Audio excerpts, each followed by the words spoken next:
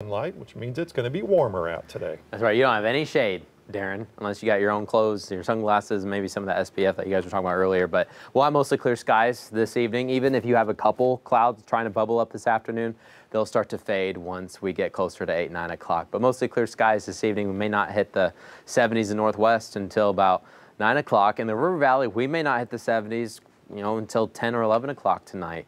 So we're getting to those evenings where it's warm, it's sticky, it's humid. That humidity has been coming back. You guys kind of feel a little bit more today. That south wind is also back, and we're watching this tropical wave just towards our south. You can see it spinning showers and thunderstorms onto the coast there in eastern Texas near Houston. Lots of scattered pop-ups in Louisiana, Mississippi too.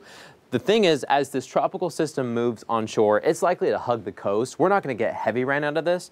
But you see how some of these showers on the northern fringes of this whole mass of showers and thunderstorms, they're starting to get a little bit closer towards Little Rock and maybe eventually into the River Valley, Northwest Arkansas, just kind of sporadically into the weekend, mainly thanks to the extra humidity that's coming up. When you have a lot of heat and a lot of humidity, you try to force some of these showers to try to pop, and the humidity's going sky high. Right now, we're kind of in the upper comfortable category. Tomorrow we're back towards humid and muggy, and then we're just sticking in that muggy category throughout the entire holiday weekend. And the real threat is this tropical wave. That's the reason why we're getting this boost in the humidity. The latest track went ahead and bent this line a little bit even farther south. I think this is going to be trending very close to the coast, which actually reduces our rain chances for the heaviest rain. The heaviest rain will be farther towards this coast, but here in Northwest Arkansas in the River Valley, we can try to pop up a stray shower once in a while. Here's that rainfall forecast as you look into the weekend. I think we're still good for your Friday. Saturday, just a 20% chance. Sunday might be our best chance, but it's still only isolated. It's at that 30% mark.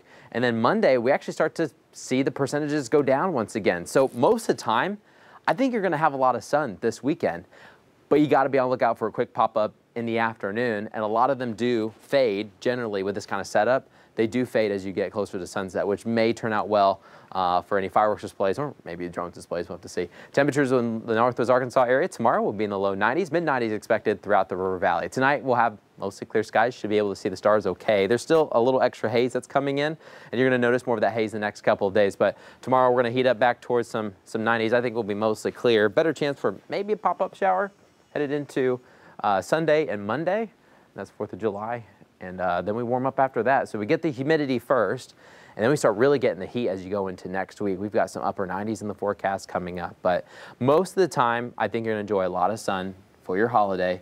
But don't be surprised if you do get a quick pop-up. Should be a nice 3/4 day weekend, I suppose. I really think so. Yeah. I think we're good. It'll be warmer and humid, though, compared to where we have been. Yeah. So it's just going to feel extra humid, I think, just relatively. Wouldn't be 4th of July without it. Exactly. All right, Matt, thanks. All right, still to come right here on your